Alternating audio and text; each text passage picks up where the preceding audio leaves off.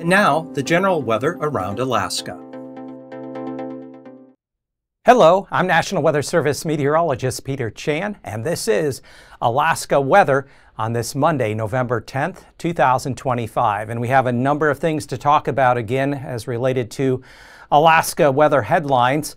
We have another low moving into the Gulf with a front pushing up along the northeastern Gulf Coast into the Panhandle that's going to bring more rain, snow to the coastal mountains and some gusty winds.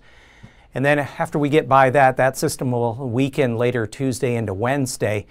3 coronal mass ejections from the sun could trigger strong geomagnetic storm conditions at times, as well as vivid aurora as far south as the mid-latitudes of the lower 48. And areas of Alaska will be in prime viewing conditions with cold, clear skies across the interior. We're keeping an eye on the potential for a very deep, powerful North Pacific low to develop that could track across the Aleutians into the Bering Sea this weekend. It's still a bit early there's not a ton of confidence. We're kind of waiting to see here next couple of days, do the models come into agreement with this system and just how strong it might be and where it might exactly track, but that's something we'll be keeping a close eye on. Meanwhile, along the south slopes of the Brooks Range, Shugnuck, clear skies, 12 degrees. You can even see an almost last quarter moon in the sky there. And then Macoriac, partly sunny, 32. As we get down here toward the Aleutians, Dutch Harbor, low overcast, 44. And there's going to be a windy front working its way through the western and central Aleutians tonight into Tuesday with some storm force winds. Cape Spencer for the outer coast there of the Panhandle. Rain, fog, breezy conditions this Monday afternoon, 42. So we have at least 3 coronal mass ejections that will be arriving later today into Tuesday and Wednesday. A couple of these have been low-end X-class solar flares that were Earth-directed. So there's a good chance that we're going to see strong geomagnetic storm conditions at times, maybe starting tonight into early Tuesday morning and then through the midweek period. Now that's not something that's just constant, but when you do get those stronger storm conditions, that's going to enhance the aurora and allow it to extend all the way down into mid-latitudes into the lower 48. So here in Alaska, where skies are clear, could have some rather vivid aurora at some point this week. So keep your eyes peeled. And the last quarter moon occurs Tuesday evening, so we'll start to see some waning light. Now, the only advisory in effect is up here for around Chilkoot White Pass, where there could be some additional snowfall tonight as a result of that low pressure in the Gulf and the front lifting northward. So several inches of snow could fall there in the as you get up above Skagway. But aside from that, fairly quiet conditions across the rest of the state. And here we have that low pressure moving up into the central Gulf, and with the front pushing into the inner channels, the Panhandle, we have on this east side of the low, there could even be a flash of lightning, rumble of thunder, as that's a pretty strong signature and lift in the atmosphere. Back to the west, here is that windy front that's entering the western Aleutians tonight with some storm force winds. Late tonight into early Tuesday morning, here's the low over the Gulf. It'll begin to fill and weaken. We still have a weak low out along the lower Yukon coast with some lower cloudiness and some lingering light snow showers or flurries. That feature will also tend to weaken as we get into Tuesday afternoon and during the day Wednesday. But you can see already by Tuesday afternoon, the low kind of retrogrades to the west and weakens. The occluded front just kind of washes out over the Panhandle, but still lingering showers, rain showers for low elevations and inner channel coastal areas with snow up into the inner coastal mountains. And then this low way out toward the Kamchatka coast with this front pushing through the western central Aleutians will have some storm force winds, at the very least gale force winds, as we go through the day on Tuesday into Wednesday.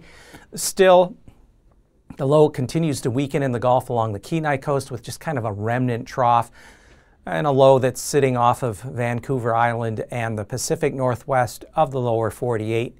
But out here to the west, this front just kind of elongates, extends a little further north and east and weakens.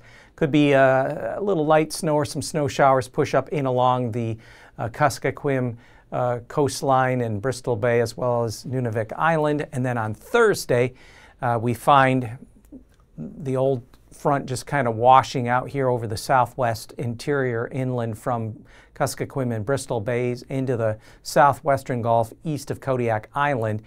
And the storm we're going to have to watch is still a couple days away south-southwest then of the Aleutians, and that would be still way down in the North Pacific, but it is something we'll keep a close eye on. In the meantime, it gets colder across the interior with the clear skies and some snow cover.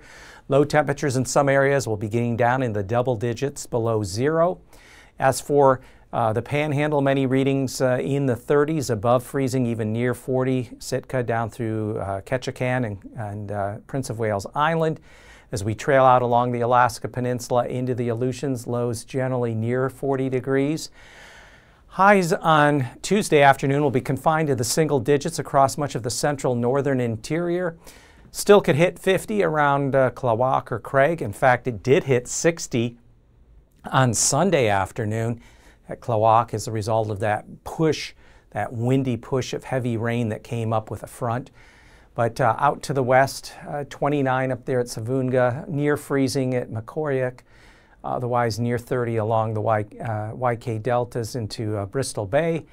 And low temperatures again Wednesday morning, some areas in the double digits below zero, near Fairbanks and not much more to the west. We also find temperatures generally above freezing for the Panhandle. Because of the snow cover from the heavier snowfall that fell Thursday afternoon and night in south central, especially around the Anchorage Bowl, any clearing will lead to colder temperatures getting down into the teens, some single digits, certainly up toward Talkeetna, and then coming down along the Alaska Peninsula near or just above 40 as we get out into the Aleutians. Highs on Wednesday afternoon confined to the single digits, generally above zero for the central northern interior. And then readings still in the 40s in the outer western and southern part of the Panhandle. We also see some temperatures with that front that's going to be coming eastward across the Aleutians into the Alaska Peninsula. Maybe a little bit of a bump to the high temperatures Wednesday afternoon, at least into the mid, maybe even some upper 40s as a result of that front coming northeastward, but it weakening. So here's what we got coming up mid-month, just beyond November 16th through the 20th. Above normal temperatures coming up into the southwest mainland, into south central from Anchorage down around Cook Inlet, the Kenai Peninsula extending down along Bristol Bay and the Alaska Peninsula into the Aleutians. Above normal temperatures are not necessarily a good thing in the later fall or early winter, and as you get into November and December, because warmer air mass allows for more moisture to be in the atmosphere. So that's going to translate to above normal precipitation, which could be an indicator of a storm.